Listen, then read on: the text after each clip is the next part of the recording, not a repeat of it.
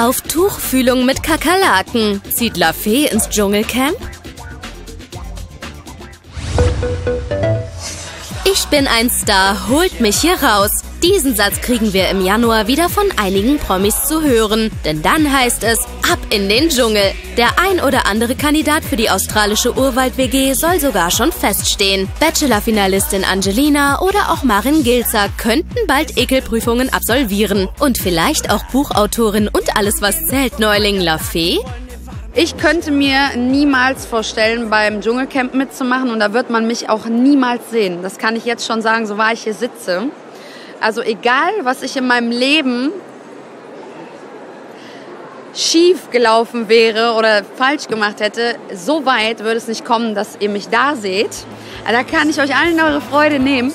Von LaFee kriegen wir den allseits bekannten Satz also nicht zu hören. Schade aber auch. Naja, aber wie wär's denn mit einem anderen Reality-Format?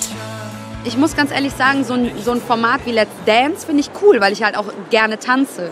Und das ist für mich auch nicht so ein Format wie Dschungelcamp. Es ist ja null zu vergleichen. Da frisst du, auf gut Deutsch gesagt, Scheiße. Und da geht's ums Tanzen. Und wenn du Bock hast auf Tanzen, dann finde ich, ist das mega cool.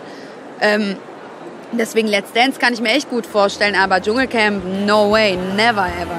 Bingo! Vielleicht schwingt die singende Schauspielerin dann ja bald schon das Tanzbein. Dass sie das durchaus kann, zeigt sie bei AWZ ja gerne mal beim ausgelassenen Feiern.